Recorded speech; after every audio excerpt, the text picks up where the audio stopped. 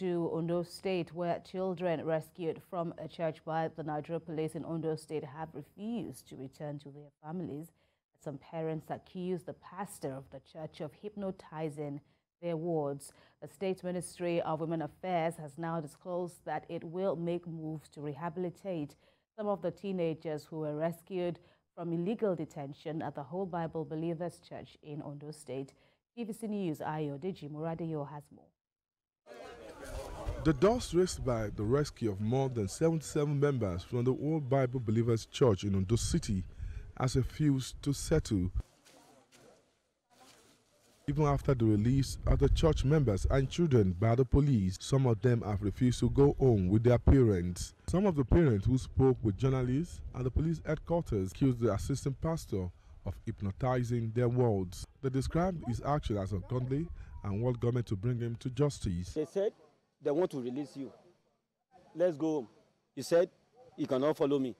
He said anywhere pastor is going, he will follow pastor. Even though he's fire, he will follow him. This is what I'm planning. Even police, I'm just begging the police officer, maybe they can bring it out for me somewhere so that we tight it. We use rope to tight him so that we put him in the motor, we carry him home. We born you in a New Testament Christian mission, then we are attending deeper life. How can you go to another church that you will leave? He said we don't have the same faith together. Spokesperson of the State Police Command, Fumilayo Odulami, confirmed that the children said they will not leave the command until their pastors are released.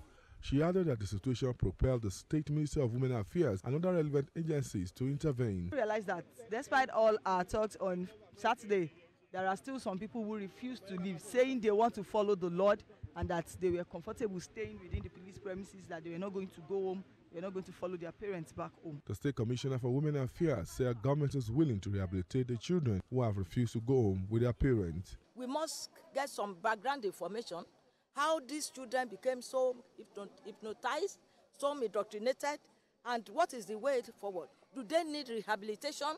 So if we needed to do that, then we will have to work legally to take custody of those ones. Then some of these children are already released to the parents to go. So what we intend doing is that let us have our information first. Let me report back to the government. Then we have orphanages and we have children home. We have rehabilitation, because the way these children are talking, we think some of them should even be taken to the rehabilitation home. Though some of the children have been reunited with their families, the two pastors in charge of the church are still in detention. Ayodeji Muradeyo, TVC News, Akure.